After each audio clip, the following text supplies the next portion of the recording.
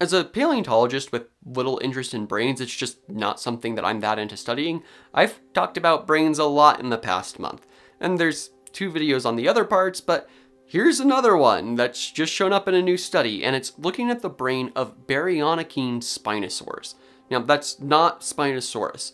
The Baryonycines are things like Baryonyx, but more than that, it's debated, frankly. It's kind of a, hey, they could be this separate group of Spinosauroids, or they could actually be the kind of this grade, this kind of stepwise evolution into what would be the Spinosaurids like Spinosaurus.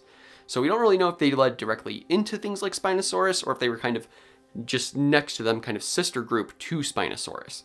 But they can still help us understand a lot about how this specific group actually started to evolve their brains. And that's because some researchers took some of their skulls and ran them through a micro CT scanner. And what that does is it maps differences in density, meaning that where there's a gap where the brain would have been, it maps that absence of material, meaning that we can kind of map out what the shape of the brain would have been. And they found a few interesting things. The first of these is going to be that the brain's pretty conservative. Even if you compare just the shape of something like Baryonyx's brain to the brain of Tyrannosaurus rex, you can see the general shape is still pretty similar. So they're not doing a lot to change the actual brain shape.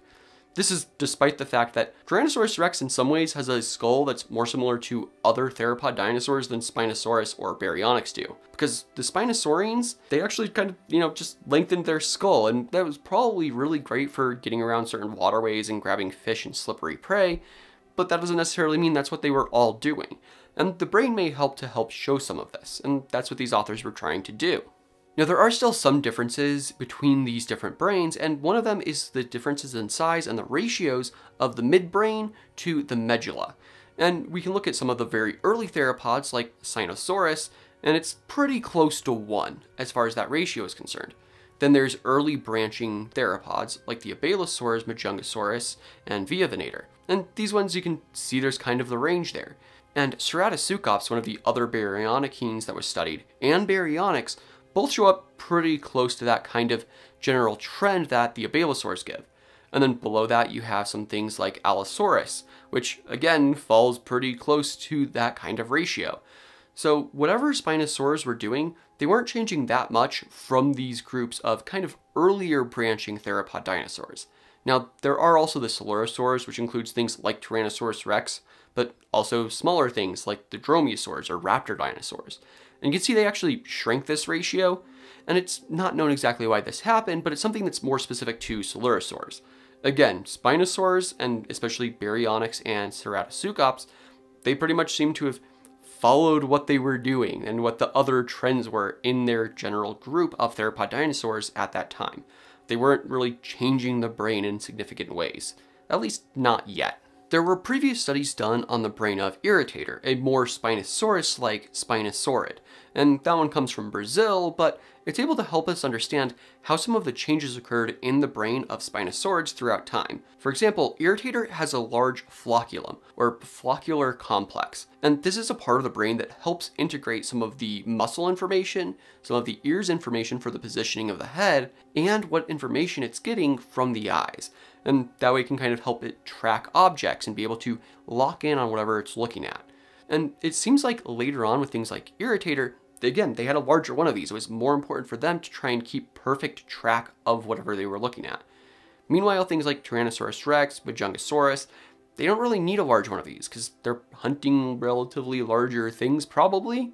It's one of those things where if Tyrannosaurus rex is trying to hunt a hadrosaur, it doesn't need to keep perfect track of the exact center of its body, because even if it misses the exact center of the body, it's still going to bite the hadrosaurus. It's going to win that fight and be able to continue hunting later down the line. Meanwhile, when we're thinking about Spinosaurs, we're thinking they may have been hanging around the water and hunting fish or other small animals in the water. Meaning that they need to actually keep a pretty good track of where that thing is so that when they strike, they can make sure they're hitting it accurately. And this seems to be why Irritator had this enlarged flocculum. So again, these Baryonycines are being very conserved. They're probably pretty similar to the Abelisaurs as far as their ability to track things. But later on, Spinosaurids did develop the ability to better track things.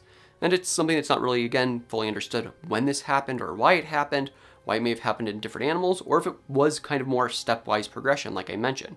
but it is something that's interesting and that we can continue to investigate in the future. These researchers also looked at the hearing of the animal, and what they found is that hearing probably wasn't a major factor in what they were doing, but by measuring the different canals in the ears, they were able to suggest this is probably right around the pitch that they normally heard about. Now, they actually did this for a whole lot of animals, including Velociraptor, which was a pretty small dromaeosaur about the size of a turkey. And it probably would have been hearing pretty high-pitched noises. Meanwhile, we can look at Ceratosuchops and Baryonyx and see a kind of range from about 1400 Hz to about 1600 Hz, which then we compare to other large theropod dinosaurs, and they're holding together pretty similarly. It's not like they're changing that much. Their hearing range was like other theropod dinosaurs.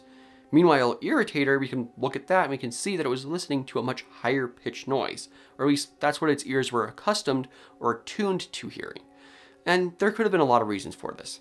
Maybe they were going after smaller prey. I mean, that's a possibility. It could have also been something to try and tune out the flow of water around them if they were hunting in and around waterways, or maybe even just to hear one another. There's a lot of possibilities. We don't necessarily know why they changed to shift towards more higher pitched sounds in their listening. But it seems like they did, at least based on our small sample size.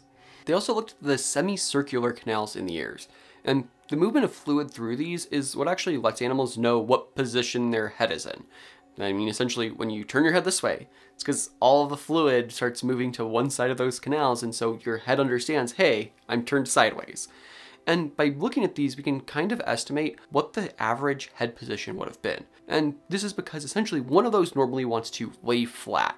And when it's laying flat, that means the head needs to be in a position where it is flat. So in things like pterosaurs, we can see that they're turned a little bit because they were potentially looking at the ground a little bit more.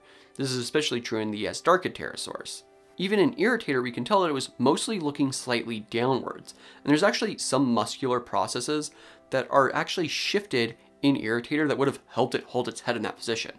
But Baryonyx and Ceratosuchops don't have those muscular attachments in the same places, and they also have a semicircular canal that would lay more flat when its head was relatively flat, meaning essentially just looking straight forward.